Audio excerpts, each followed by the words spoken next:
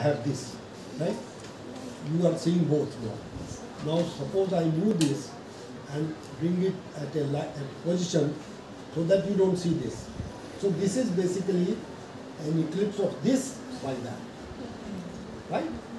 So eclipse is essentially, or the other way of, like the lunar eclipse takes place because, like if you stand, if you go, if there is a big tree, right? Under the big tree, you will see that there is a very dense shadow, right? A person which is moving in the field and getting the sunlight and goes in under that tree, passes through, and if you take the photograph of that person or take a video, as long as he is outside the shadow, you are getting good light from him. And once he gets in the shadow, you get almost no light. It is already right? So that is the lunar eclipse. That it passes through the shadow of the earth, and so we don't see, we don't get so much reflected light. Though still we get some light from the moon because our atmosphere has this pollutant, the gases, and they scatter light. Because on a full moon day, the sun is on that side, this is earth, and moon is on this side. So this atmosphere of the earth scatters light of the sun, which falls on those. And this scattering, as you know, depends on the wavelength, right? The scattering is less on the radio wavelength and more on the blue light, right? Higher frequency scatters more. So the radio waves comes in the state direction.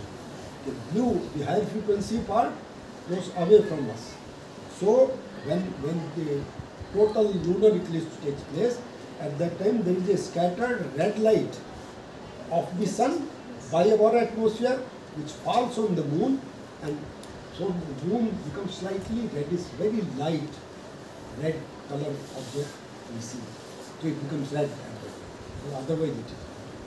And why the eclipse doesn't take place on every full moon day? So that is because it is always on a full moon day, sun is always on the one side of the earth, then earth and then moon. But suppose it orbits the earth, and if it orbits just outside the shadow, then it shines fully. So we see complete sun, without complete moon. So there go. But because this orbit of the sun and the moon, because there is a plane in which the sun moves, apparently moves. Basically, the earth is moving, but apparently we see that sun is moving. So that makes that is a 1 year orbit, 1 year period orbital plane, right? And there is a shorter orbital plane of the moon, which takes in about 28 or 29 days, right? And these two orbital planes are not co-planar. If they were in the same plane, then every new moon day on the Amavasya, you will have solar eclipse, and every full moon day you will have lunar. If they were co-planar, they were same plane, but they make an angle of about 5 degrees. And 5 degrees is good enough for sun and moon to escape the shadow of the earth, and sun to escape coming behind the sun. But there is a crossing point, which in our ancient astrologers or astronomers, they used to call that as Rahu and Ketu, the ascending phase and the descending phase of nodes of the orbit. And whenever it is near that point, at that time, if there is a full moon day, you will have lunar eclipse. If there is a new moon day, Amavasya, you will have solar eclipse. Only when it is near. And these, because the Earth orbit or Sun's orbital period is 1 year long, and these crossing points are 2 points, so there is about a 6 months difference between the solar eclipse and the lunar. And then they will either happen here, there will be at least 2 eclipses, one solar, one lunar at each crossing. So thereby in a year you will have 4 eclipses, 2 lunar and 2 solar. But sometimes at one crossing point there can be more than 1 lunar or solar eclipse.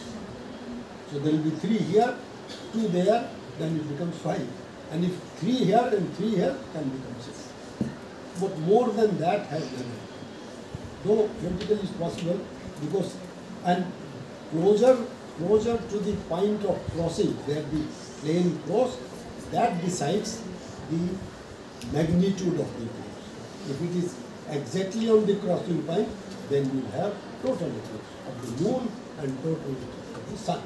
And when it is slightly away from that crossing, you will have partial, or you may have total also, but the duration will be different. So that's this myth that you. Let me also address the myth part of our question. So it just came out of curiosity that Yeah, because that's we're true. supposed Yeah, to Madam follow also certain- discussed that in morning with me. And, see, the lunar eclipse as such, whether you see with your naked eye, is not very exciting. It's interesting. Even total eclipse also, total lunar eclipse also interesting in the sense that you get the red light from the sun, which you have never seen before. Right? So that is the interest. But the total solar eclipse is a very exciting, extremely exciting. Even I have a clip in this folder in the computer. I will not know, let me speak, then it will show. Even the scientists who go and to take observation of the sun, they get so much excited, though many a time their instruments also don't operate the way they should operate. So common men also get excited, and that is perhaps the reason that our ancestors have said that when a woman is pregnant, she should not watch eclipse. The lunar eclipse is no problem. Partial solar eclipse is also no problem. Total solar eclipse is a very dangerous, because in that position, if she gets excited or start jumping, then there could be problem, serious problem. So that is, and the other reason of creating the myth is also that the total solar eclipse, and when the total solar is taking place, our eyes get dilated. And the corona that you see, very bright corona, so of course the light is about 100 of the light that you, 100,000 of the light that you get from the sun. So very, very feeble light. It's almost like night for you. That's why you can see when stars at the time. Some stars become visible to you. So our eyes get dilated, and this emission of the X-rays, gamma rays, they don't come from the photosphere. They are mostly from the outer sun, the corona, which is not covered by the moon. So the emission of X-ray and gamma rays or ultraviolet rays has not reduced. Our eyes have dilated. So if we see the total solar eclipse without any protection, without any eye specs or putting those 3-4 X-ray plates in front of us, then our eyes can be affected. So that's, and because these things were not there, maybe our rishis knew it, that this is what will happen, but they, and then because they cannot create so much of facility, so instead of doing that, you with create Katia or separate. Safe. You know, living safe is more required than learning about this. Right? So that. Yes, ma'am. One of you, maybe come here. As we are running short of time, this would be the last question, please. Say it again. We are running short of time, so could this please be the last question? I have no problem. It's only up to you. Sir, my question is that it is possible still that we can travel time in future or in past? You can Time Travel travel. time. Time travel. reverse the time. Yes, like in past or in future. So can we travel into past? Fiction में तो होता है ये। दो एक थोड़ा सा वो तो है थियोरेटिकल एक्सपेरिमेंट यदि किसी anyone is travel in a spacecraft with a velocity larger than the velocity of light, right? Then he or she will go to the past of light. Sir, I want to add something to it. I think past में जाना फिर भी 1% possible है क्योंकि हर planet पे time अलग-अलग तरीके से चलता है। तो जो चीज़ हम I think future में travel करना है is more possible than past. मतलब फ्यूचर में तो if you wait you will anyway go in future.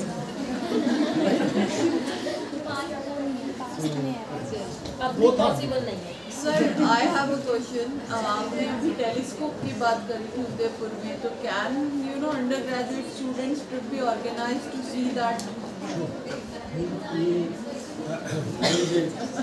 If you go to the website of USO, there will be contact number there, or go to the website of PRL.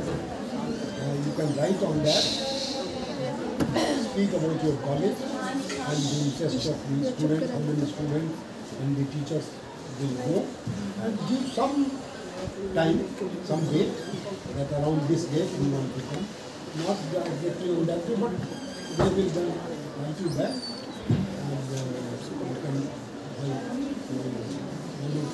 there are also telephone numbers. out of curiosity also and it is quite interesting subject many of them must be interested people might be interested Yes, ma'am. Of course, when the students come, they don't show everything, but some part is marked that this part will be shown. so these sir will take the responsibility of organizing the trip Okay. Yeah, it's possible. Many colleges, especially BSc students are there but we have seen that the students are very curious yes, right. they were interestingly listening to you and they are asking questions it's out of their curiosity And then I can see that there are many questions which probably can go on for several hours because the time limitation will be. Thank you so much, sir, for providing your gracious presence to join us today and to lend some knowledge. It was very great learning.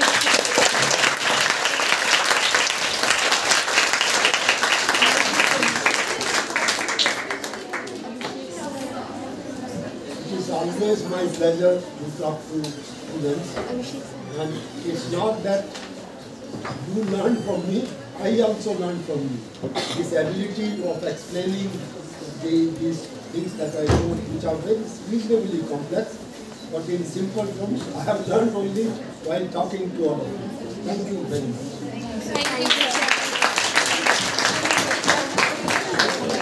Now I would like to call Dr. Abhishek Kumar, sir, to say a few words. silence for 5 minutes We will take only 5 minutes, please, beta.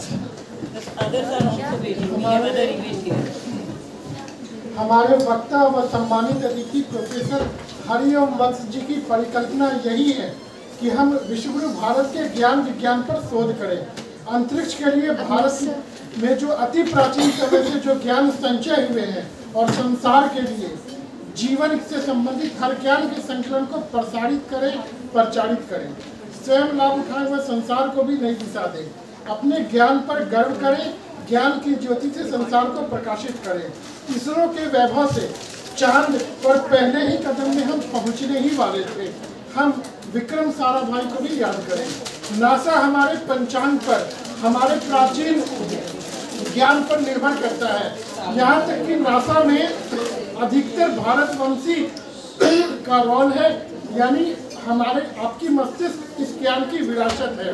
Switzerland में स्थित ज्ञान की अंतरिक्ष की जो केंद्र है उसमें नटराज की मूर्ति का होना यह बताता है कि सूर्य की गति ही भारत के ज्ञान की गति है।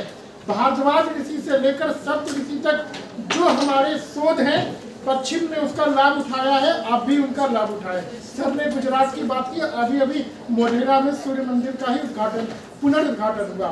मोढेरा का सूर्य मंदिर, मिट चुका मुल्तान का सूर्य मंदिर, मारतंड का सूर्य मंदिर और हमारे हर प्रतीक में सूर्य का ही होना दिखाता है कि अंतरिक्ष में हमारी संसार की पहली शोध भारत की ही थी। भारत विज्ञान की धरती है। हमारे प्राचीन काल से हमारे ऋषि मुनियों से लेकर वैज्ञानिक तक ने अंतरिक्ष पर ही शोध किया है।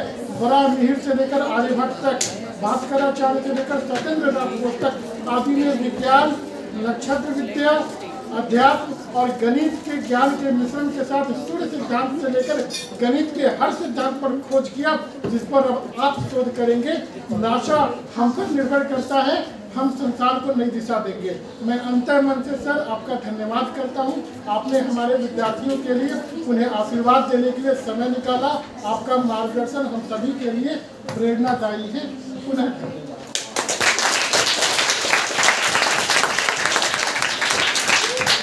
I would like to call Mr. Avneesh Kumar sir to say a few words. Sir.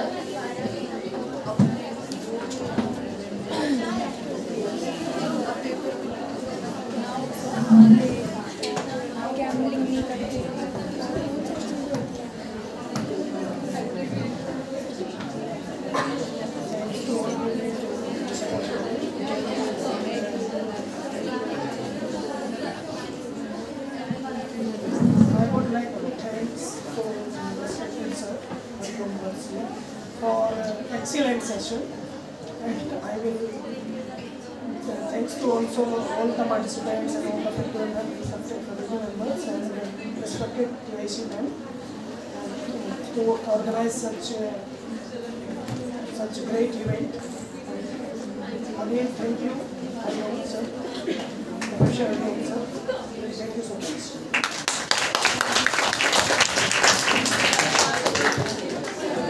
A very small announcement, everyone, as we end this lecture.